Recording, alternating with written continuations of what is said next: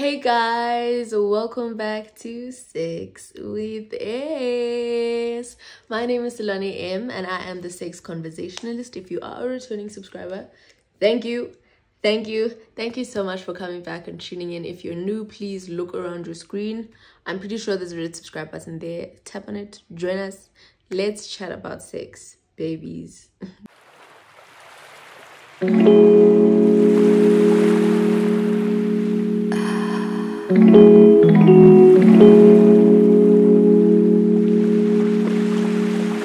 In today's video, I wanted us to talk about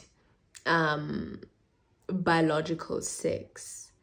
I wanna basically show you or explain why or how it is not binary, and why and how it is harmful that we view it as such. It is not binary, it is actually a spectrum. So I want to explain a little bit what that means. What does binary mean? Binary means it's either or. It can either be one or another thing, two things, and that's not gender. We also have intersex. We have female, we have male, we have intersex, and intersex is like a variation. It's like in between male and female, which are extreme variations of sex.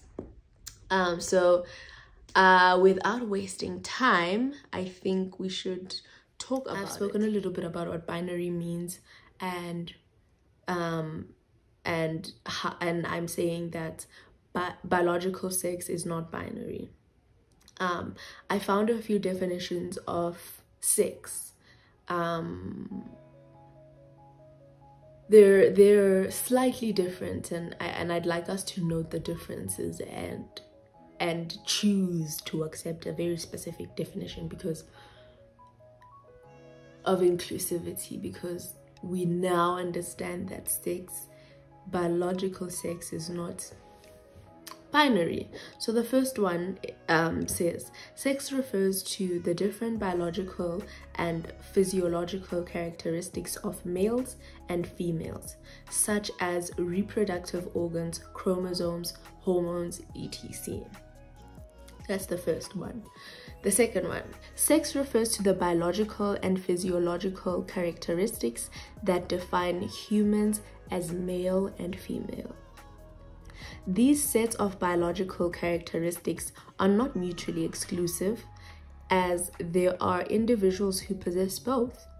But these characteristics tend to differentiate humans as females or males. So it isn't binary. Biological sex are characteristics of humans that they define human beings. Human beings have penises, human beings have vaginas, human beings have breasts, human beings have XY chromosomes, human beings have X chromosomes. Human beings possess those characteristics. These sets of biological characteristics are not mutually exclusive. So people can have both. They're called intersex. And that is neither female nor male, or it is both. And we need to broaden our understanding of the fact that we're literally all on the spectrum. Some people have very clear characteristics such as their genitalia, proving it to them. Some of us haven't even most of us haven't had our chromosomes tested. We don't know what our chromosomes are. And we could have chromosomes that are saying more male while you present female. It's literally things that happen. These things are possible. These people exist as such, and it's ignorant of us to view sex as binary. And further than it being ignorant, I think it erases the existence of real people. The fact that we treat we view we view sex as binary. This is not just ourselves individually, even like in medicine, like even how medicine has viewed sex historically. I think it's growing, and I think it's growing, and I don't know, I hope it's adapting and I don't know, learning, because it really has been harmful to people who extremely and knowingly are aware of the fact that they don't fit into. It has been very harmful to exist in a society that actively excludes them or actively tries to fix them, because we view, and literally that's the only reason people are being fixed, is because we view sex as binary. Okay, it's not the only reason. People go through medical procedures for medical reasons. But I think that our perspective on things generally in society is very ignorant. And it's ignorant, it is dehumanizing. Biological sex is determined by various of factors.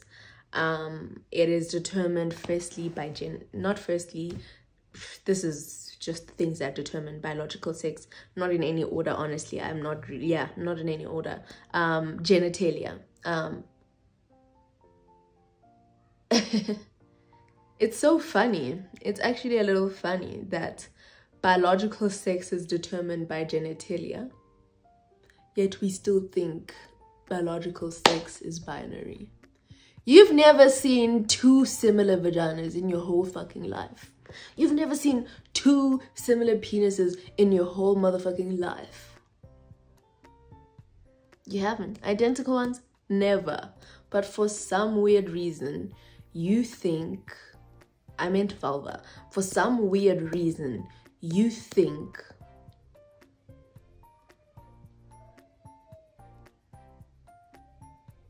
everyone is just either this or that, when this or that is not even defined. That's the thing. This or that is not even clear, because even there, you don't find the same shit. And it's just, like, why are we taught these things like this, guys? Like, chromosomes are the next determinant of biological sex. In our heads, we know. I didn't even have to read a book for this. I just know because everyone says it and everyone knows it. Female XX chromosome, male XY chromosome. That's what we know. That's what we think is happening in each body that we perceive to be male, and in each body that we perceive to be female. We think that's what's going on in terms of chromosomes. And do you know that it is possible for a person to have both XY chromosome and the XX chromosomes? It's not written here. You are going your whole fucking life, majority of you, not even knowing what chromosomes you have. You've never done the whole test thing. And you base your perception of society, you silence people, you ignore people on something you haven't even verified on your own self. I really just think we need to do a lot of work in terms of unlearning. I don't know, man. Transphobia, homophobia, like, we gotta do something, because it's not only it is harmful. It's like, it is not only hindering you, because if you haven't tried to unlearn that shit, I just want to say to you, I'm pretty, I'm more than 100% sure that you're having mediocre sex. Like, you just are. And you can fight and fight and fight and fight and fight and fight. I don't really care. You haven't taken time to learn anything about yourself. And that is why you can uphold ideals, or uphold just accept shit like this. Or try and argue with, that's why you would want to try and argue with the fact that it is a spectrum. Biological sex is a spectrum. That's why you would try and argue with that.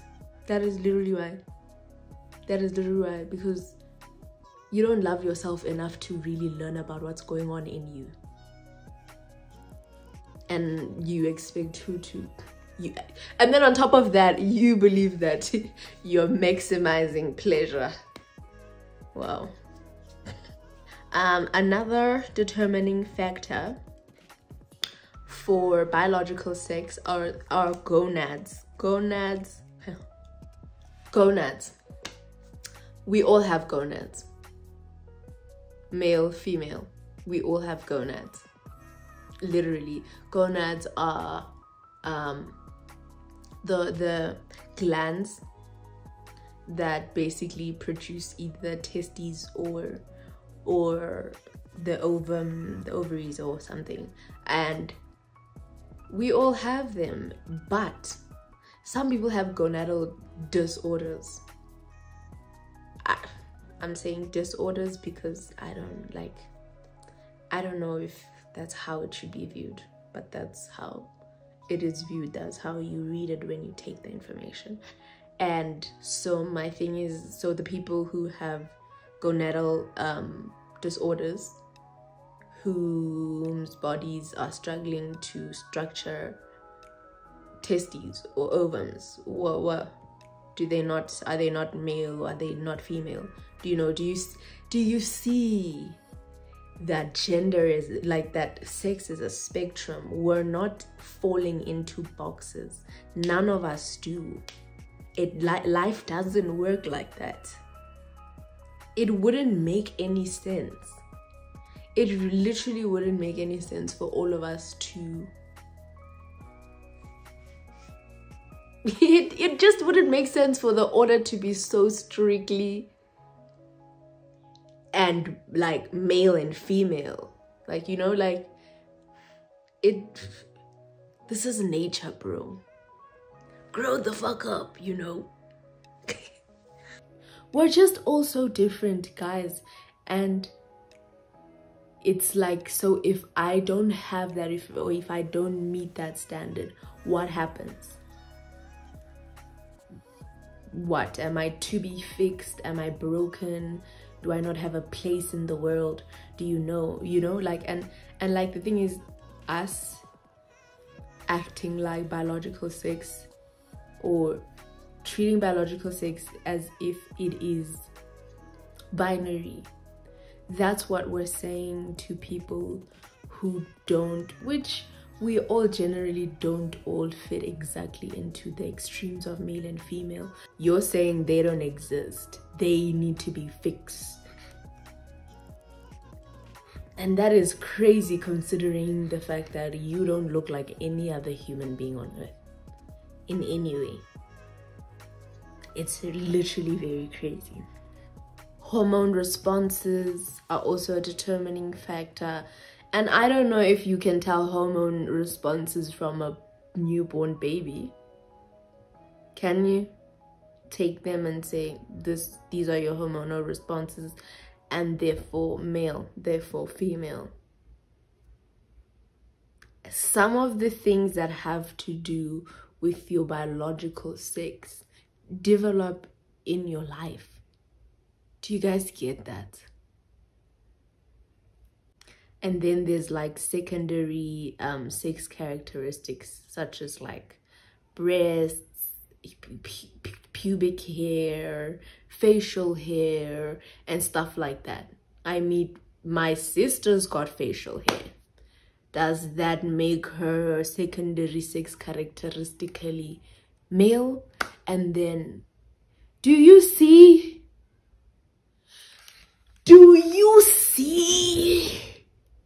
Because for me, it is very clear that biological sex, not binary. Men don't all have the same penises. Females don't all have the same vulvas. People who are assigned male at birth don't all have the same chromosomes. People who are assigned female at birth don't all have the same chromosomes. Actually, I wonder if those things are even checked before you're assigned that sex. Gonads, do you know, like, I don't know, like, I don't know what more to say to you guys, except, yeah, I really don't know, like, I don't know. Intersex people make up about 2% of the world's population. That's basically more than Russia's population. And yet so many people exist in a society that believes biological sex to be binary. These people are being treated by professionals that accept biological sex to be binary.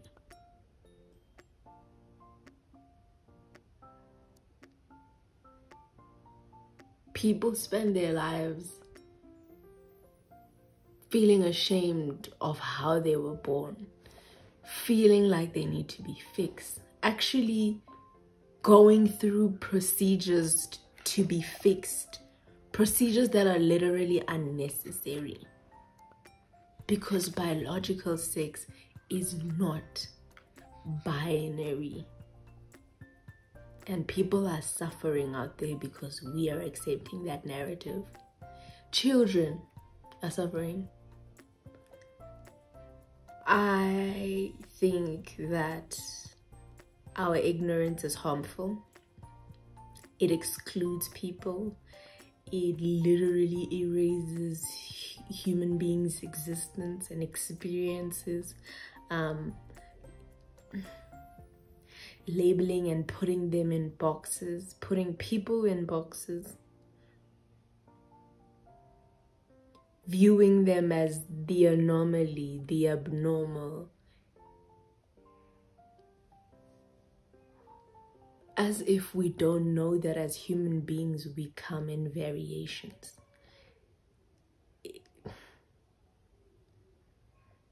I don't know.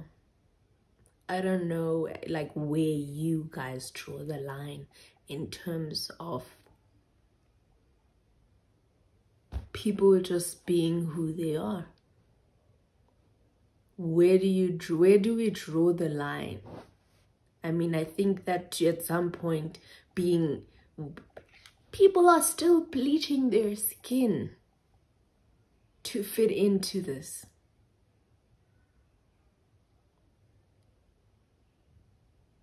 Children are going through harmful surgeries to fit into the narrative of a binary.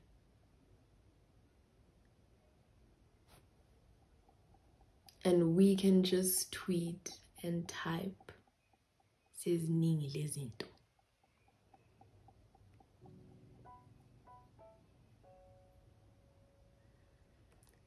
I want to conclude this video with a little bit of a quote from Emily Quinn, when she said, "Imagine a world where we could all live in a society that teaches us not to have shame about the things that our bodies do or do not do." Thank you so much for watching this video. If you enjoyed it, please give it a thumbs up. If you didn't enjoy it, please give it a thumbs up.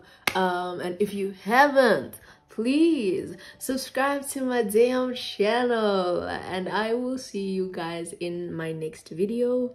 Goodbye.